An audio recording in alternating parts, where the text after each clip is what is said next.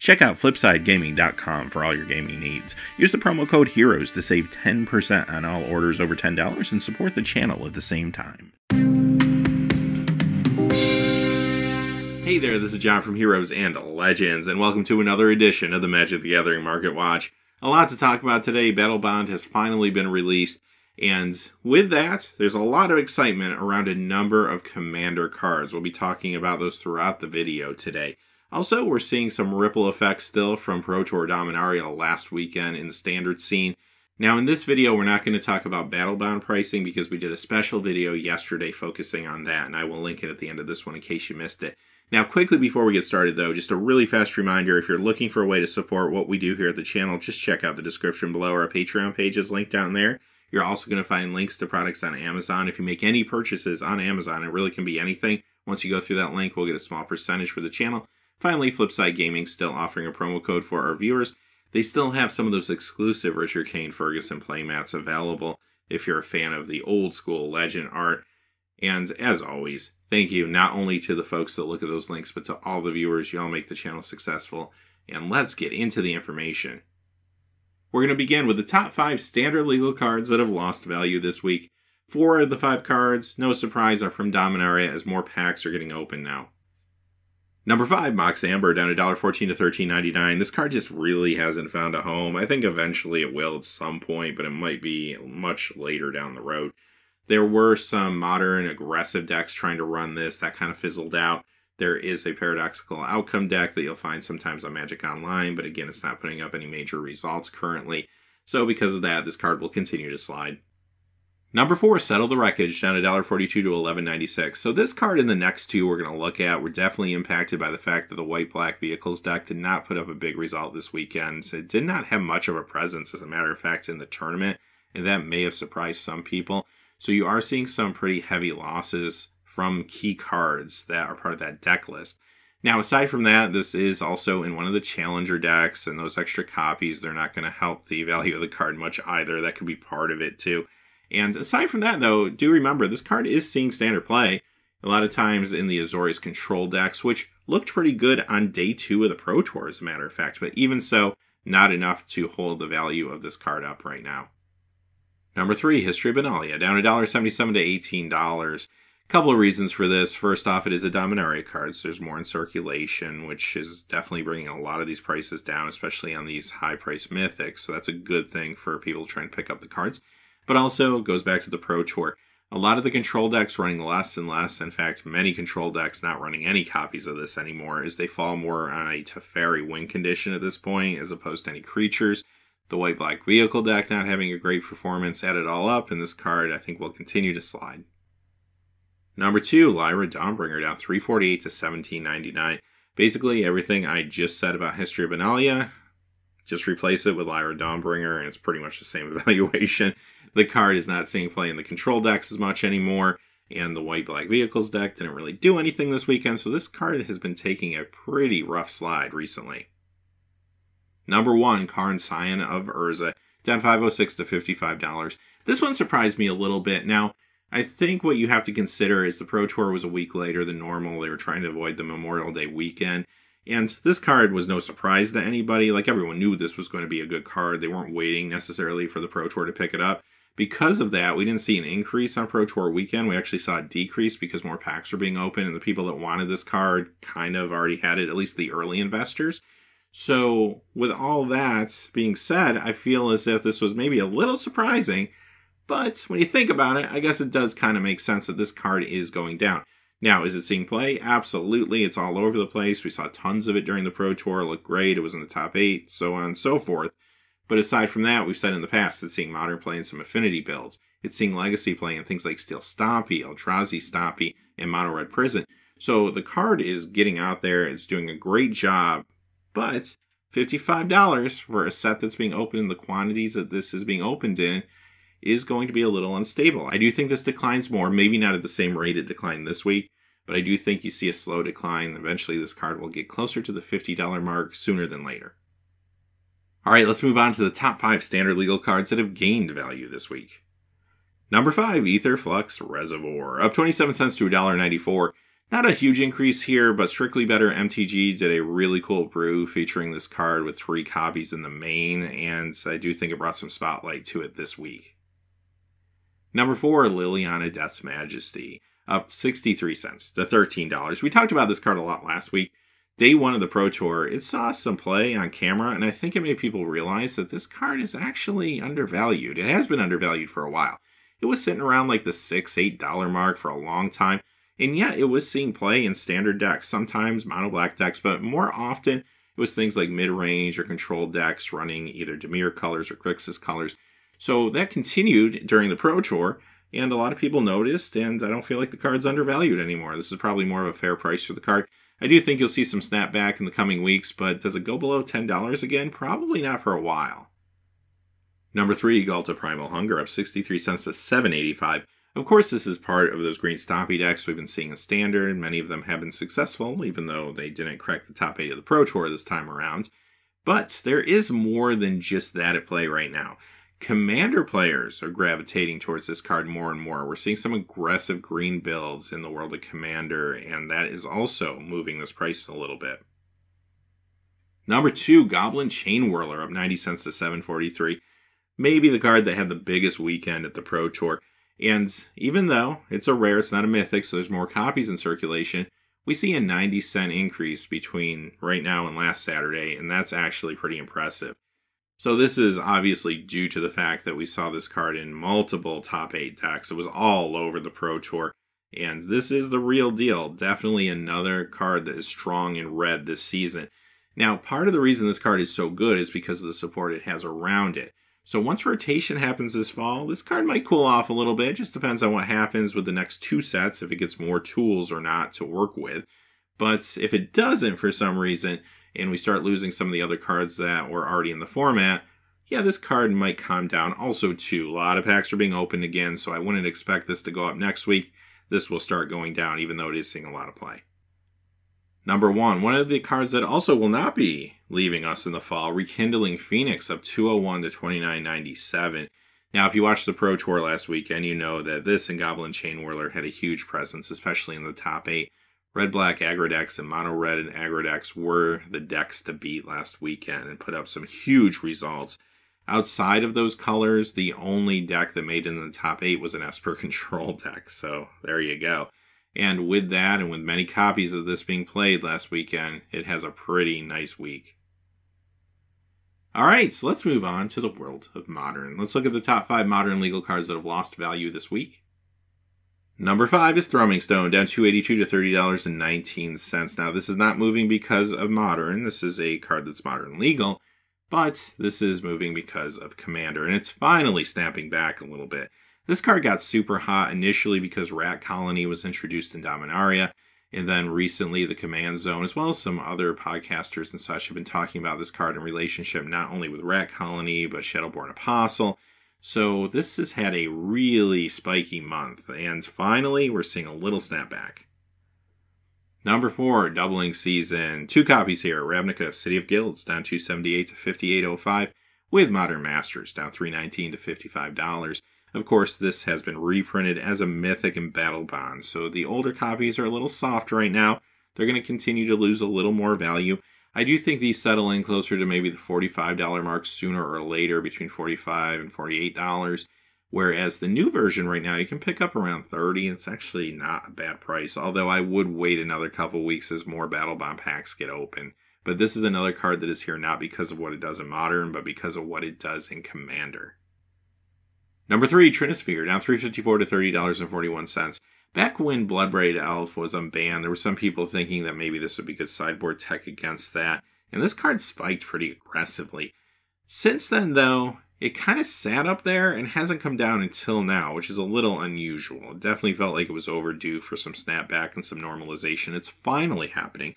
Now, during that whole time, I did see more and more of the land destruction decks in Modern running copies of this, and it's actually pretty good there, and that's not changing, I don't think.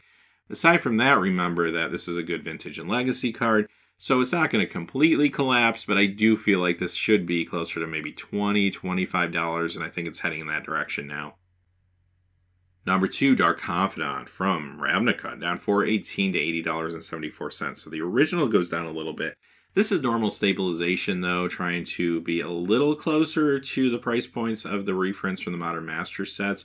However, this will not go down and meet those because this is the original version. It's got unique art, of course, with Bob on it. So this one is going to always be higher than those, but the others have lost so much value recently. This was a little bit overdue to come down at least a tad bit. Now, Jund was soft for a while, although it put up a pretty nice result a couple weeks ago. So that did stabilize a lot of these cards, including this one. And I do think if Jund can continue to put up some good results, this will stabilize, maybe even start to go back up again. So it's just all hinging on the success of that deck right now. Number 1, Mox Opal from Scars of Mirrodin, down $6.26 to $100.15. Finally, this card normalizes a little bit and comes down. It's been so hot recently. It's been spiking aggressively. Every week we talk about this card. I've said week in and week out, it really needs a reprint. It is in so many key decks in Modern right now. I mean, Lantern Control, Affinity, Ironworks Combo, not to mention the play that it sees in Legacy as well as Vintage. So maybe it will come down a little bit more, but I don't know. I do think it's going to stabilize pretty quick and probably start climbing again unless something changes. All right, let's move on to the top 5 Modern legal cards that have gained value this week. Now, much like we saw in the previous list, a lot of these cards are Modern legal cards, but they're moving right now because of Commander.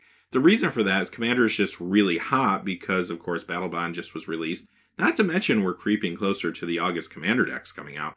And Modern is a little bit slower right now. It had its moment a few months ago where it got super hot, a little too turbulent actually. And now that the meta is being figured out after the unbannings and such, things are just calming down there. Number 5, Scalding Tarn. This is the Modern Masters 2017 version, up $1.41 to $81.17. So this comes in 5th this week, and yes, this is a card that sees play in multiple formats, not just Modern. But I think part of the reason it is getting a push is because a lot of Modern players are looking a little harder now at Jeskai Control, especially since Teferi has made that deck perhaps a little bit better. In many cases, elbowing Jace out, believe it or not. Number 4, Sword of Fire and Ice. This is the original Dark Steel version, up $1.52 to $51.23. So this is a little random. Why is this on here? Well, this is because of Battlebond, and again, it's moving because of Commander more so than the other places it sees play. It does see some Legacy play or even some Vintage play occasionally, but really the reason people are picking this up is because of 2 of the pairs that came out this past weekend, and that's Wilt and Rowan Kennereth. People are a little worried about those 2, as well as Zndrsplt, Eye of Wisdom, and Akuna, Eye of Chaos. We're going to reference these later again in the video, but so many players are gravitating towards Izzet builds with these pairs as their commander perhaps. Folks are thinking they might need to prepare defensively, and that's what's going on right now with Sword of Fire and Ice. Number 3, Stitch in Time, up $2.25 to $7.99. Another card that's moving because of Commander, and actually moving because of the cards we just saw on the screen a moment ago. A lot of these flip a coin cards have become very hot ever since Zndrsplt and Akon have been revealed. This one was on our list last week and is still hot, still hanging on. A lot of the other ones stabilized since then. Number 2, Snapcaster Mage from Innistrad, up $2.25 to $69.69. This one, of course, moving mostly because of Modern, and in this case, again, it is that Jeskai Control deck. Number 1, Nature's Will, another hot Commander card, up $3.36 to $11.98. Earlier in the video, I mentioned many Commander players are trying Ghalta out. Well, this card is working out well in those type of decks. Not to mention this card fits into some of those Saproling and Fungi builds that became popular thanks to Dominaria as well. So this card has a huge week. All right, let's move on to our Vintage Spotlight. And last week we saw some of the buyouts and exaggerated listings started to calm down a little bit. Now, this week I'd say they went up slightly, but it's still a lot calmer than it was. And we're going to do what we've been doing over the previous weeks. I'm going to show you a card. I'm going to show you what MTG Goldfish said happened to the card this week. And then I'm going to go onto eBay and give you the average eBay sales for the week. To save you some time, if you're a regular viewer, I'm not going to waste the time by telling you exactly how I get all the eBay data again. But I do have it in the description below in case you have any questions. Just check it out there. Let's get into it. We're going to begin with Aladdin's Lamp from Arabian Nights of $15.97 to $35.49. This card is not on the reserve list. It has been reprinted. This is the original version, of course, though, in black border. It looks super sweet, and it has that unique 5/5 casting cost. So, yeah, there are people that are going to gravitate towards this version of the card. Is it really up to $35.49? Well, what's eBay tell us? eBay sales this week were about $25.01 on average. So, you know what? That's actually pretty close. I mean, it's off by about $10, but this card has grown a lot recently. Next, we have Fungasaur from Unlimited. So we'll see a few Unlimited cards again like we have been seeing over the previous weeks, although the Unlimited buyout does seem to be cooling off. This one, though, goes up $16.76 this week to $24.50. Is that for real? Well, eBay says average price is $14.31 this week. So, yeah, again, off by $10, but not necessarily really far off. This is another card that has been increasing. Royal Assassin from Revised of $39.89 to $41.71. Wow, huge percentage increase for this Revised card this week. Is this for real? $4.49 on eBay. So that's actually a big difference. And I took a look at the listings to try to figure out what was going on with this card. It didn't look like it was malicious market manipulation. It looked like there were some high grade cards that recently went up for sale, maybe all at the same time.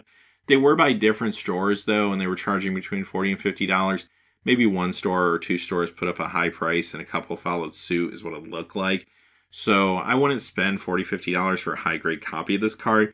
Check out your big marketplaces like eBay or Amazon. As a matter of fact, high grade cards on eBay were selling for about $10, $15 this week. So if you're looking for a high grade card, check those places or check your LGS. You're always going to find better deals there, probably 99% of the time if you just stay off the online market, honestly.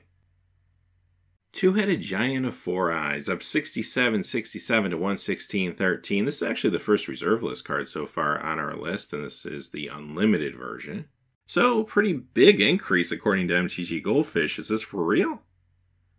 On eBay, $39.99. So this one is way off as well.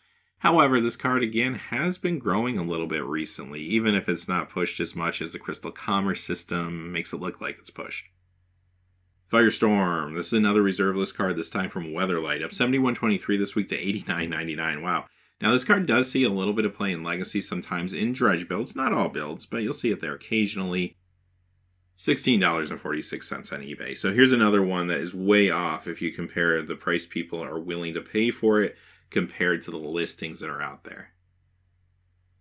Birds of Paradise from Unlimited, up $195.36 this week to $273.97 according to MTG Goldfish. That's a pretty big increase. Now, this is an awesome card. It's fantastic in 93-94 format. It's great in many formats, as a matter of fact. So is this for real? $129.57. Okay, not quite as high as the price we just saw, but this is another card that has been increasing over a number of months now. Settling in around $130 still feels pretty strong to me. Remember, this is not a reserve list card either. You can get much cheaper copies if you go for other sets. Okay, we're going to wrap up the Vintage Spotlight with two different copies of Underground Sea, beginning with the revised one. This time, it's up $224.81 to $865 according to MTG Goldfish. Wow. I'm going to tell you right now, I looked this up on eBay. There are tons of these things moving right now, especially that revised version. It's not as rare as maybe you would think, definitely, because my average price was an average of over 50 transactions. And that doesn't count all the transactions I threw away because they were either like slabbed or signed or damaged or heavily played, so on and so forth. So, what did I come out with? $546.12. Okay, not quite like over $800, but still really, really strong considering this is a revised card, not an unlimited card. So how is that unlimited version doing? Up $250 this week to $1,350. Now I'm going to tell you far less transactions. As a matter of fact, I only found 2 transactions on this one. They averaged to $700. Now, 2 transactions, not a lot of data points, so perhaps this could be a little undervalued or off a little bit. So maybe if you want to be generous, move this up closer to $800, $900. It's actually not all that far off percentage-wise from what Goldfish is telling us. Definitely close before the spike this week. Okay, I know I've been talking a lot about Commander in this video, but I got 3 more cards I wanted to spotlight. The first is Thulon of Havenwood. This is up $1.33 to $3.12. And I mentioned earlier, of course, Saproling and Fungi decks are pretty popular right now, and this fits right into those. Next is Mizzix of the Ismagnus, and this is up $602 to $802 this week. Of course, this is from Commander 2015, has not been reprinted yet. Now, the reason this is moving so much is, again, because of Battlebond. Earlier, we saw Will and Rowan, yeah, they're directly responsible for this one. And finally, we're going to close things out with some Saprolings with Saproling Symbiosis of $9.04 to $21.70. Pretty big percentage increase for this card this week. Again, falling right into some of those Commander decks. Alright, well that's our market watch for this week, and I do believe we have entered the summer of Commander. Between the excitement around Battlebond, and then later in the summer we'll be getting the Commander decks, I feel like we might be seeing a lot of cards out of nowhere start to spike as people find different uses for them in various Commander builds. So stay close to the market, there might be some surprises coming up. Until next time though, hey, thanks for watching, please remember to like and subscribe, and have a great day. Hey, thanks for watching. This video is made possible by the generous support of viewers like you on Patreon. Check out the description below for links to our Patreon page as well as our Amazon affiliate store, where a small percentage of all sales will also help support the channel. Finally, if you haven't had a chance yet to subscribe, hit that subscribe button so you don't miss any new videos on Heroes and Legends. Talk to you again soon, and have a great day.